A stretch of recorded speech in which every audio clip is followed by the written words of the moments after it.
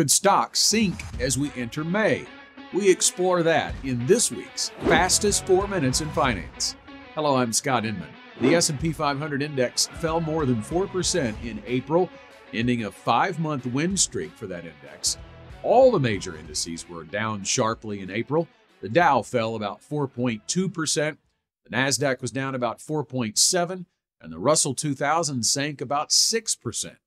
For perspective, though, the S&P is up more than 5% year-to-date and more than 20% over the past 12 months.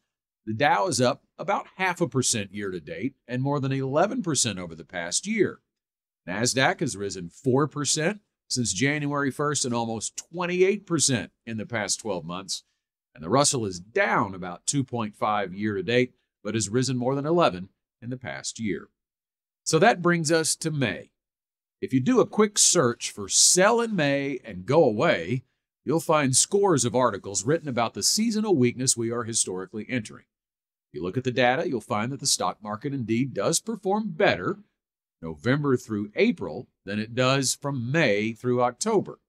Here's a chart from LPL Research that shows the S&P 500 returns for every 6-month period in the calendar. The blue line shows returns since 1950. The gold line represents returns over the past 20 years, the orange line the past 10 years, and the gray line the past 5 years. The May through October period is the worst since 1950 and over the last 5 and 20 years. Over the past 10 years, it ranks 7th. But if you're thinking about hitching your investment strategy to the sell in May wagon, you might want to think again. To sell in May would mean parking that money on the sidelines or investing it in another asset class. And while May through October may be one of the worst 6-month timeframes in the stock market, it is still historically positive. Since 1950, the S&P is up 1.8% on average during that 6 months, but closer to 4.4% on average over the past 5 years and 10 years. And remember what we said about April? The negative return snapped a 5-month win streak. Again, here's LPL chiming in with a great look at S&P 500 returns after a 5-month positive run is over. Stocks have snapped a 5-month win streak 9 times since 1950. This is the 9th.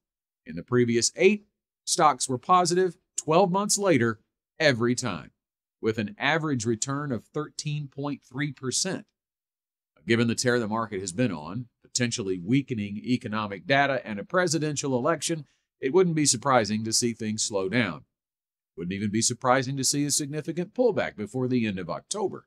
But sell in May and go away as an investment strategy is just a dressed-up way to try to time the market. As we always say, it's not about timing the market, it's about time in the market. Rather than sell in May, we would recommend that you keep your head in May. Stay focused on your long-term financial goals by remembering that stocks are a long-term investment. Thanks for watching. Want to become smarter financially in 4 minutes or less? Sign up at fastest4.com to get insights and updates like this delivered to your inbox weekly.